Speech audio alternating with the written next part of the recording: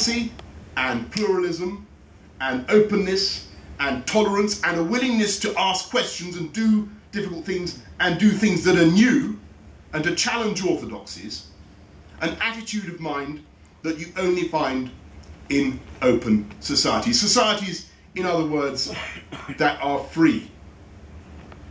And I think that those are the qualities that unite our societies and that are, after all, essential for innovation of all kinds.